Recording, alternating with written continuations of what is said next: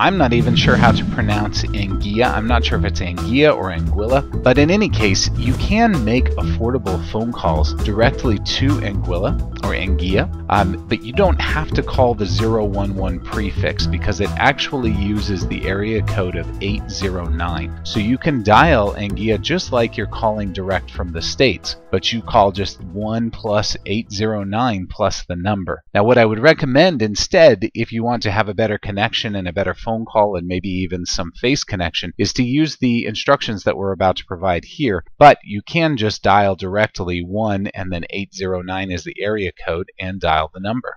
But I wouldn't really recommend calling direct. Your phone company will charge you a lot of money. If you want to call a phone number, I really recommend using Skype.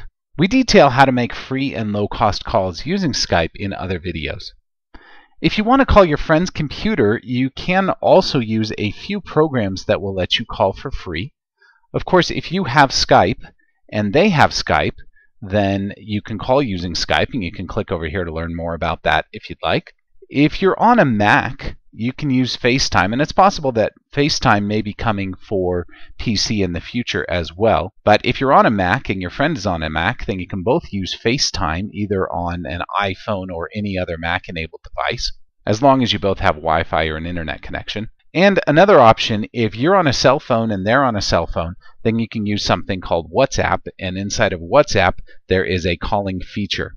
Now you can click on any of these that we've detailed here, and you'll be able to go to a video that we've made about each of these so that you can learn more about how to use any of these apps for free calling. And as long as you and your friend have them, you'll be able to make free calls using these tools. If you liked this video, please be sure to give it a thumbs up below. Be sure to subscribe as we have more helpful videos almost every single day. If you have any questions that we can answer for you, please be sure to come and visit us at showmehowtodothis.com.